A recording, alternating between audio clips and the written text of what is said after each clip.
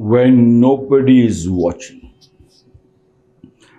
That is a beautiful time when nobody is watching.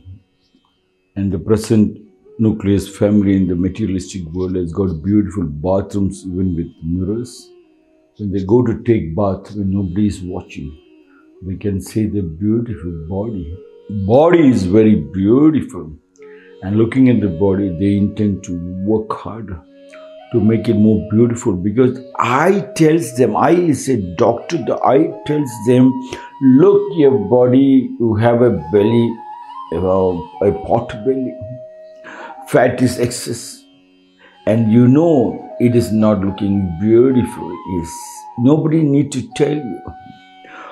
But with the same time when you wear your dress and you go outside and people tell you, you get more confused. But when you yourself look into that, you find the truth. Such is the beauty. Hence, all the poets go to silent places to write poetry, because they can write the poetry in reality. Writers also tells the same story. In a calm and quiet place, I intend to write, yes. Recently, Shashi Tharoor was telling, yes, I go to a silent place, lock myself, so that I can write the book. Everybody has got chanchala. Because of this chanchala, they have to go to the silent places. And hearing this, the people ran to the Himalayas, thinking they can become great Maharishis. What is the purpose of becoming great Maharishis? Just to stop this chanchala. And once you stop your chanchala of your mind, and once you stop listening to the two-hand clap of the people, you listen to the sound of the one-hand clapping. Once you reach that stage that you have to every day clean your pipelines, your vessel, your plates which you have eaten your food. The moment you ask another person to wash your plate, they will not be able to wash your inner plates. In that chanchala, they all rushed up to the Himalayas, and once you empty it up, you find the emptiness in your body. That's the first time you realize your body has got a massive power to roar like a 1,000-man warrior. And that 1,000-man warrior can wipe out quite a lot of tears in this life. If you couldn't at least feed them, the way you express and move, you rejuvenated a lot of people, including the nature. Please try to understand when nobody is watching.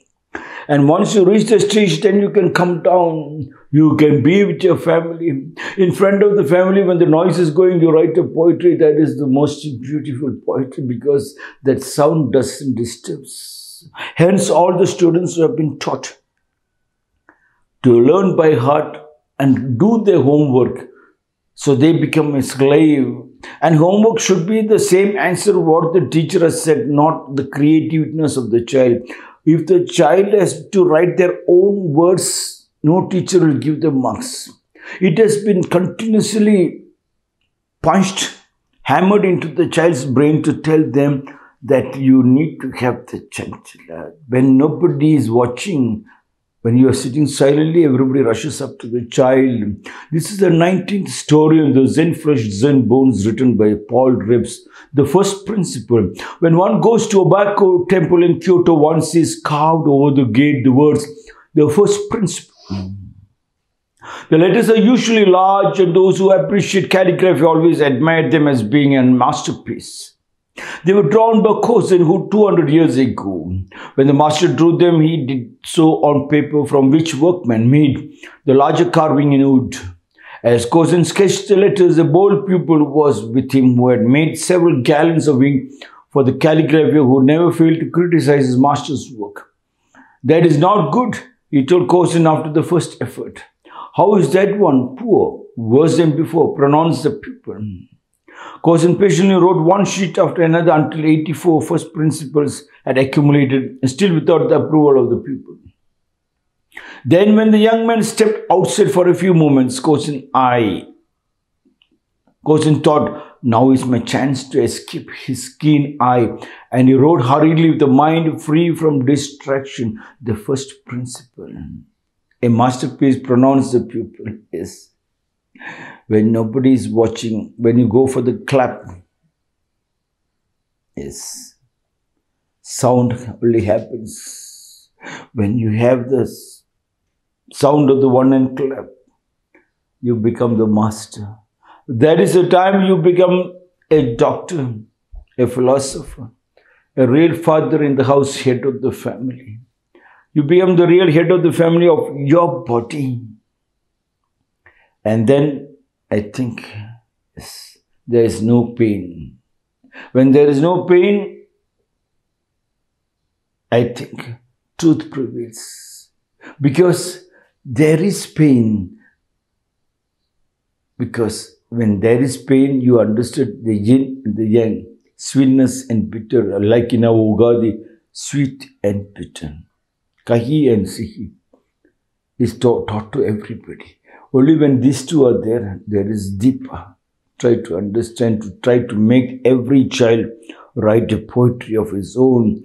Let teachers understand. Homework means let the child write his own words, which you make understand whether the child understood or not. Appreciate it.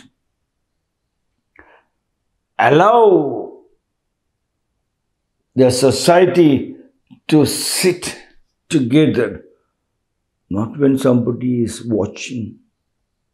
When you reach, the child has reached that stage,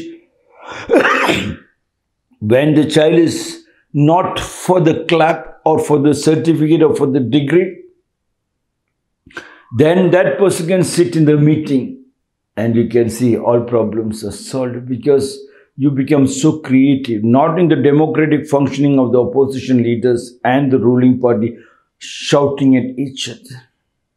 And then once they shout at each other when no things are happening, when people and the religious leaders pinpoint a fact, they start attacking the religious temples, churches, masjids. They lost all love and affection and respect for anything and everything. Those days are called the Kali Yuga, which is still going on. Come out of that Kali Yuga. Allow yourself to just write a poem every day. Or the scenes, what you've seen. And then you find peace.